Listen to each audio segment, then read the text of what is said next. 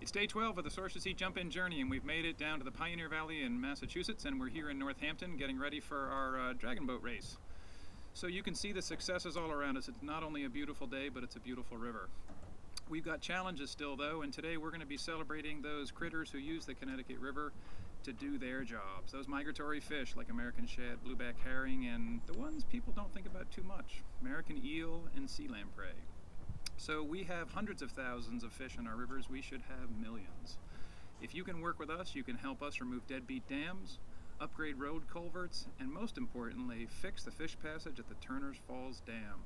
That fish passage structure for decades has prevented hundreds of thousands of migratory fish from getting upriver and doing the job they need to do, which is spawn and make families. Let's make our rivers not just clean and healthy, but full of life.